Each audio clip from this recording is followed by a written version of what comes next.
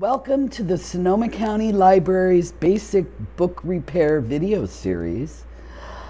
We're going to continue with gluing, but we've reached the end of the line. We're going to be showing you how to hinge books when the hinge has broken or separated entirely, or when both have broken and separated entirely. So the first video is going to be called half hinging. So I've got two examples of books where the one side has completely separated. You can see that. This is a relatively brand new book, which makes it very interesting. So you can see that this side is still tight, it's still glued down. Everything's wonderful on that side.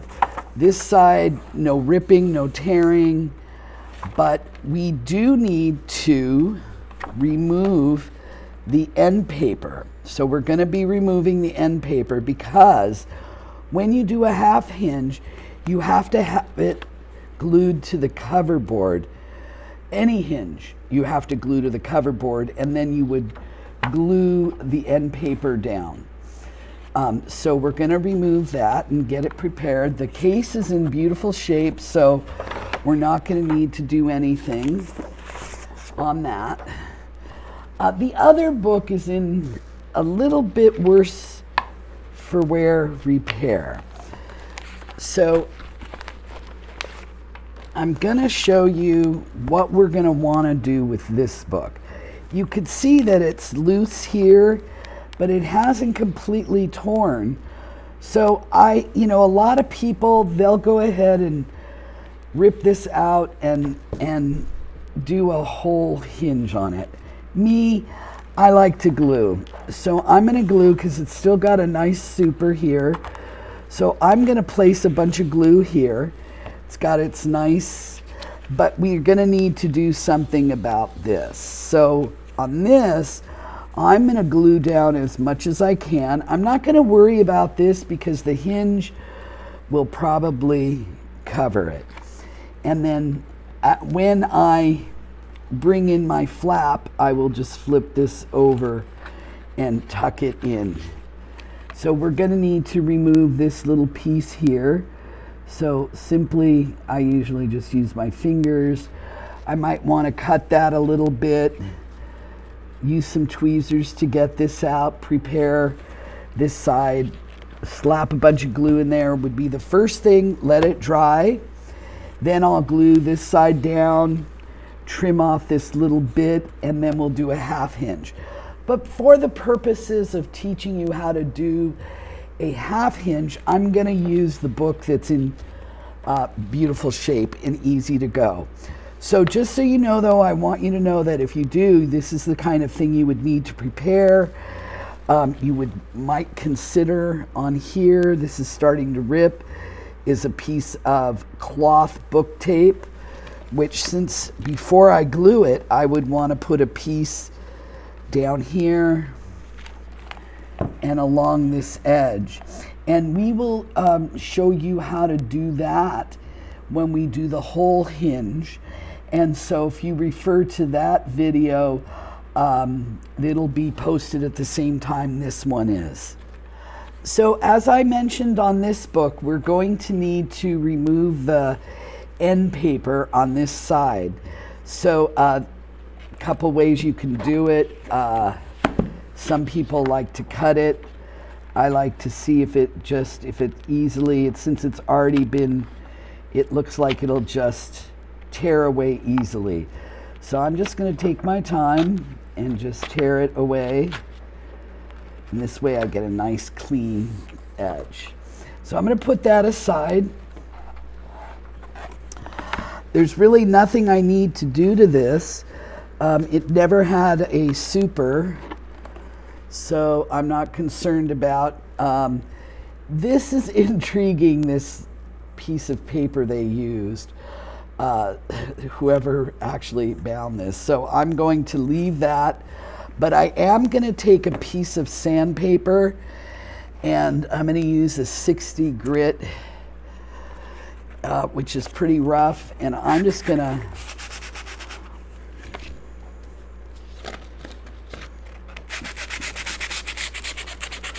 give it a little bit of sand because I like a texture. And this paper is just too smooth for my taste. Okay, so now I'm going to just make sure I get all the edges off. I'm going to see if I need to get any glue in there, and I think I do want to get some glue in there first. So I'm going to take, let's see, I think this brush will fit in nicely, so I'm going to get it wet. As always, you want to make sure you start with a wet brush, sop it off all the excess, and then we're going to get in there. And I'm just going to lay it in.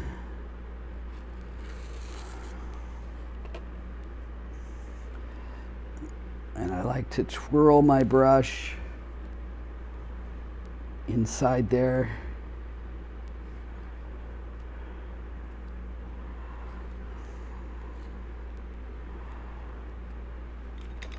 And I'm going to fold this in.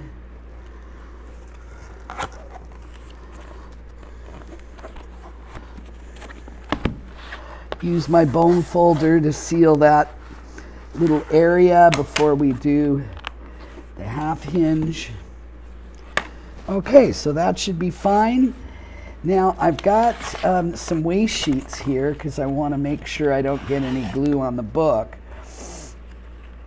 So one of the things that we need to do when we're half hinging is we need to add a strip down here, and we usually use a mending sheet.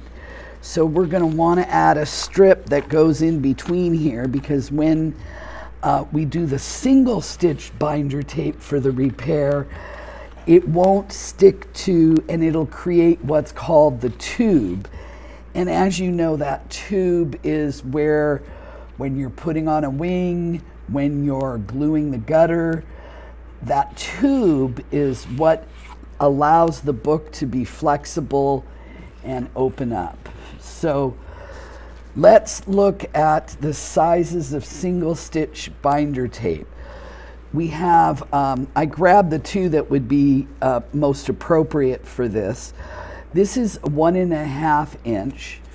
This is 2 inches. So what I like to do is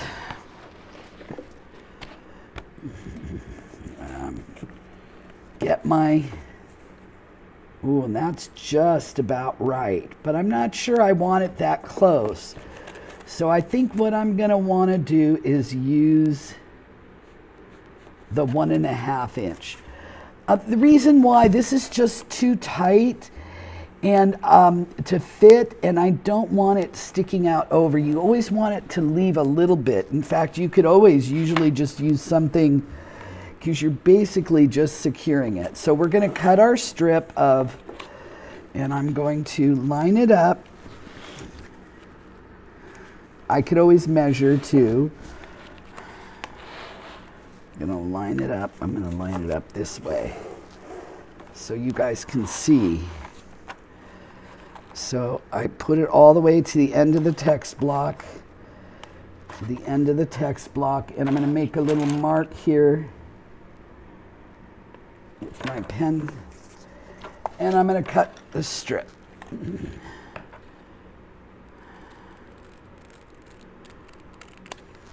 Yeah, it's pretty straight. Okay, and so what we're going to be gluing,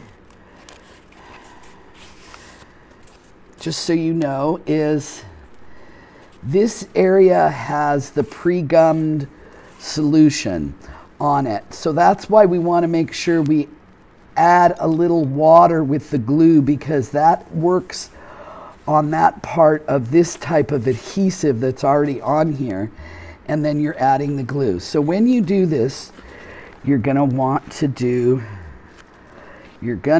put the gummed side on here. So I'm going to slather this with glue, and then I'm going to attach it here. So there's a bunch of different glue brushes you can use. You can use one that's shaped like this. You can use a flat brush, one that's shaped like this. I'm going to go ahead and use my flat brush on this portion of the hinge. And I always want to work from the middle. I get my glue on there, work up and out through the middle. Again, just to let you know, some people prefer to work right on, they lay it onto a waste sheet. But I prefer to hold it in my hand and work that way. So I just make sure I get the glue all over.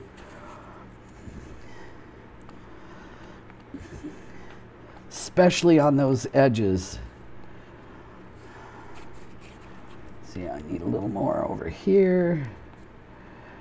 And I keep handy, the shop towels, I keep cotton balls, everything handy to sop up any excess. So what I'm going to do is I'm going to fit this on here. I'm going to make sure I have it in position right where I want it. And once I get it right, I like to have the stitching right on the very edge. And that can only be accomplished by feeling it. You know, if you try to eyeball it, it's just not going to happen. We're going to smooth those out in a second. But I like to use my fingers. So I'm going to take my bone folder and I'm going to work out that little bit, and I may need to add a little glue there. And I'll make sure it's nice and tight on here. I'm not too worried about this because we're going to be putting our end sheet over this. So I can add extra glue then. So once I get this nice and smooth down and sealed really good, I'm going to want to flip up my book and I'm going to want to seal this one down. And as you can see, it comes right to this edge. And if we had used the other size, it would not have worked. So on half hinging with the single stitched binder tape, you always want to go a little less. So we've got that nice and sealed. We're still working on that, and we're going to put a weight on this and allow it to dry. Okay. And making sure you don't hang your weight over, you want to place it right on here, and you want to make sure always that your text block is in the best possible position when it's drying. Okay, and then we'll come back and show you how to attach the other side. So now that the half hinge has had an opportunity to dry, we're going to go ahead and do the other part of our hinge, which would be like this. So in order to finish the hinge, we need to place a strip of the wax mending paper so that this doesn't stick to this part, because we need to leave that free. So it's roughly about 1.5 inches, so I'm going to eyeball it. And I'm going to cut a strip.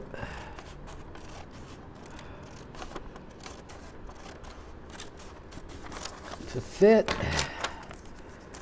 And that's going to go in here like this. Perfect. Okay. So now I'm going to put glue on this right here. So I'm going to get my big glue. And this time we're going to use a different glue brush so you can see the difference. So I'm going to use this guy. So I'm going to need some glue.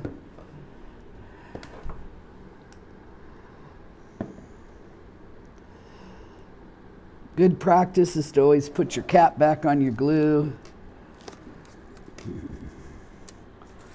So again, working from the middle and working out.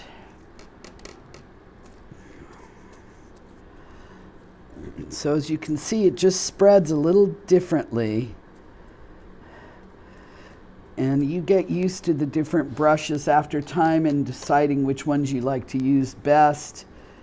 Sometimes a brush like this really globs the glue on.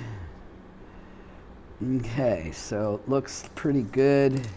Gonna have to replace that. Got my fan on, it's kind of hot today. Okay, here we go. Got my strip down, and I'm going to bring up my, going to fold this, and I'm going to bring this up.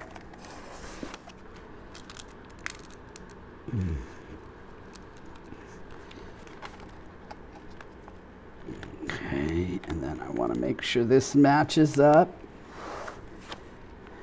So I'm going to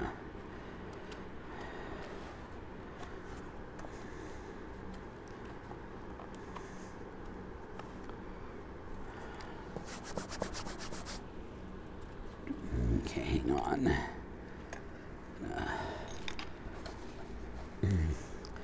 Finish working this. And my bone folder.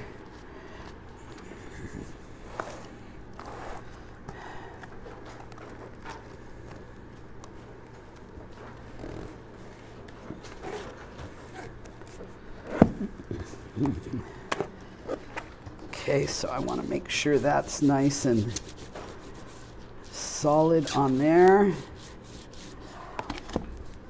Make sure that this is nice and tight. And as you can see, I've left a space here because you want that little bit of space, and we can always glue that in if we need to. But the most important thing is the text block. Had I pushed this farther over, my text block would not have been in the right place. So I'm going to try to manipulate this a little bit.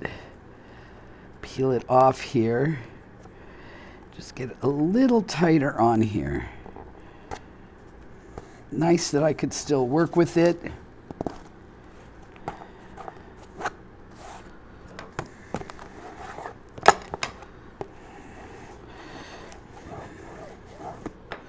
Okay, and now we're going to close it. I'm just going to get in here on the gutter, do this, and then I'm going to put some rubber bands around it. Now, we've got these brand new rubber bands that I was able to locate, which are just wonderful for keeping this nice and tight, but not so tight that it bends it. So we're going to put 3 rubber bands on here.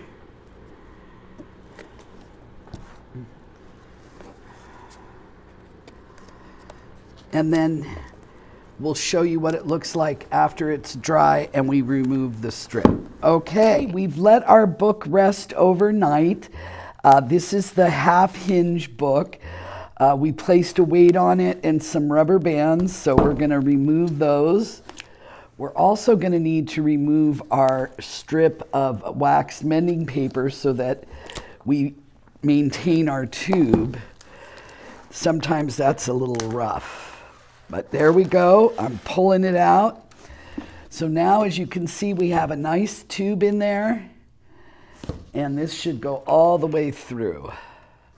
And it does, lovely. Okay, so that is what a half hinge looks like. As you can see, sometimes we need to clean up a little bit here. Also, we have our end sheet, which needs to be reattached here. In this case, since this is just a piece of paper that we cut off of the end sheet here, we could put another piece of paper here, or in some cases, When there's a gorgeous end paper that's either been marbled or maybe looks something like this, we can photograph it and slip it right down so you can even tell the book was ever hinged. One of the reasons we remove the end sheet is when we're attaching the hinge to the text block, we need something really solid. So had I attached this before and then hinged the book would be dependent upon this that had been glued in, and that does not provide a strong enough structure. So what I'm going to do is I'm now going to put my end sheet on here. So I'm going to get about 3/16 of an inch. Cooperate. And I'm going to get my glue brush, and I'm just going to put glue along this edge.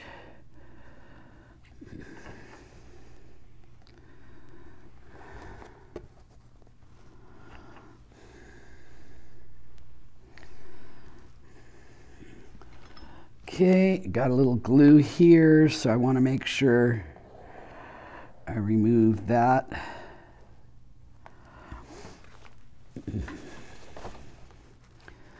And again, always lining up with the text block, using your bone folder to place this down, closing up your book, making sure it's nice and secure. And that is how you do a half hinge.